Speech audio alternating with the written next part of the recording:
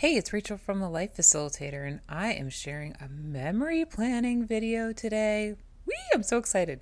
Okay, to start off, I have my Discbound Cocoa Daisy memory planner inside this cover from the Happy Planner. It's from their work and life collection. It is solving a problem that I've had with disc-bound planners sitting not so nicely on the shelf, and having it in this cover has actually been really helpful because I feel like the planner is more sturdy. Will I keep it disc-bound? I don't know. We'll see. I am working on a spread in June. I am several months behind, and I am okay with that. I had a very busy summer, which is good. It meant that I have a lot to document, but it also meant that I didn't get a lot of memory planning completed over the summer months. We were in the process of buying a house or buying a condo, moving back to Florida, back to Miami.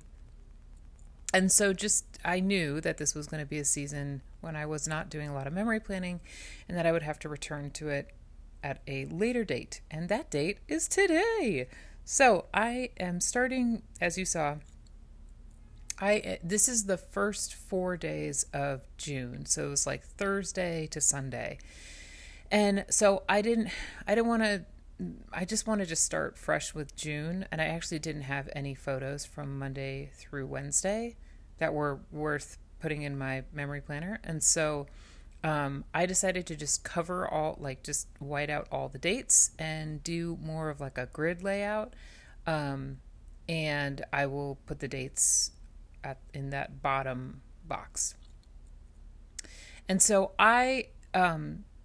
this is a great example of what happens when you haven't done a crafty project in a while and maybe you're a little rusty. And I will be honest, I was a little rusty getting started. I wanted to pull from the colors in this spread, and I had definitely some reds to work with, and I often do not use red.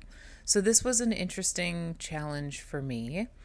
And but I think I started to find my groove when I went back to my go-to items, and that really helped me get into my creative flow.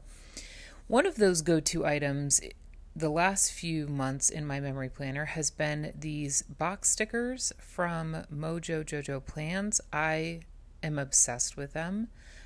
I know they're just colored boxes. I am aware of their what they are, but I gotta be honest, they are the best. And I don't know what it is about these magical little boxes, but they really help create the structure for my spread and help me kind of get moving creatively.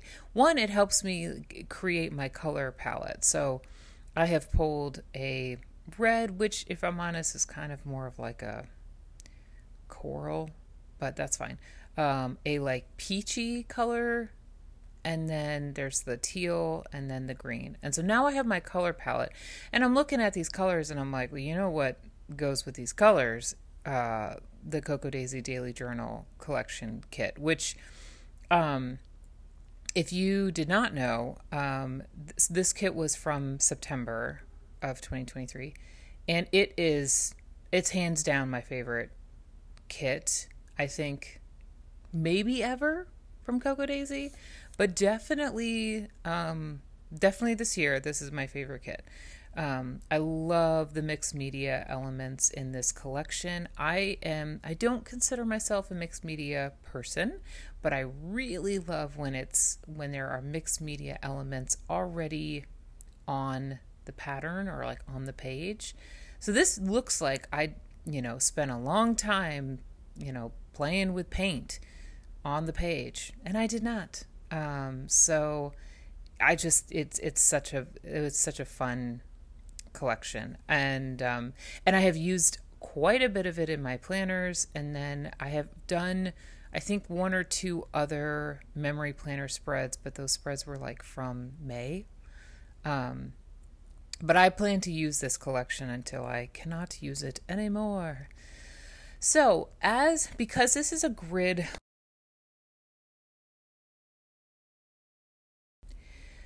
because I am not concerned with the days, I have tried to keep to a sort of like system of like a decorative box, a photo, a journaling box in some way, shape, or form. So you can see I did that across the top.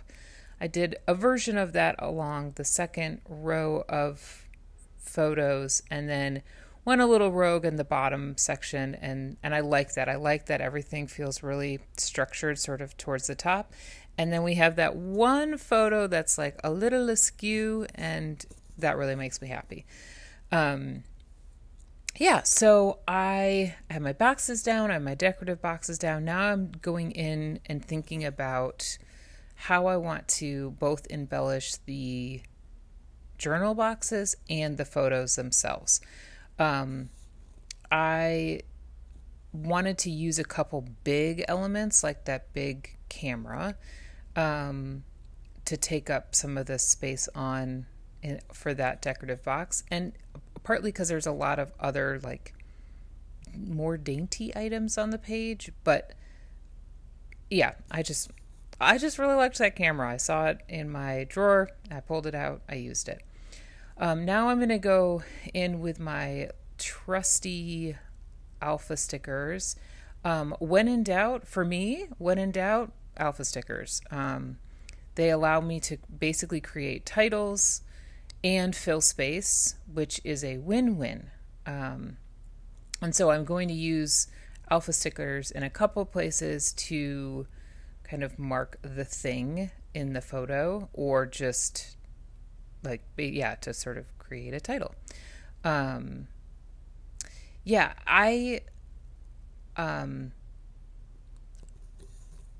I doing now? Oh, I'm working on that top one. At this point in the memory planning spread, I'm grooving. I've really got a sense of like what I want to see in the rest of the spread, and I'm trying to avoid overdoing it, which, depending on your perspective, this might feel a little bit full, because there is very little white space, and there will be very little white space at the end of the spread. But I like that it's clean and full. That's kind of what I'm going for. And so, also I should mention, this time of year, like end of September, October, I'm thinking about my systems for next year, whether it be my planning systems, my journaling systems, my memory planning systems. All of my systems are starting to get auditioned for the next year. And the one system that I'm definitely unsure of and trying and exploring a lot of options is my memory planner. After moving again, and having to move boxes of memory planners and planners at large, I really am at the point where I would like to scale down my format.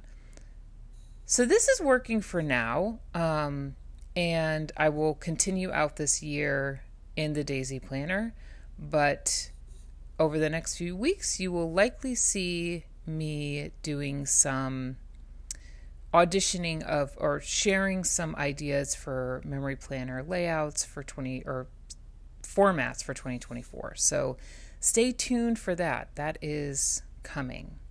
I am close to wrapping up this spread. I am looking at the top of the page and realizing something needs to happen there, and washi to the rescue as always. And I even was able to do a little bit of layering of washi, which felt fun and funky, especially for this spread. And I will add that arrow felt a little bit too heavy, so I'm going to go in with a slightly less heavy arrow. And then for the dates, I'm going to pull stickers from a Simple Stories Carpe Diem kit. And that's it. Thanks for watching, and I will see you in my next video.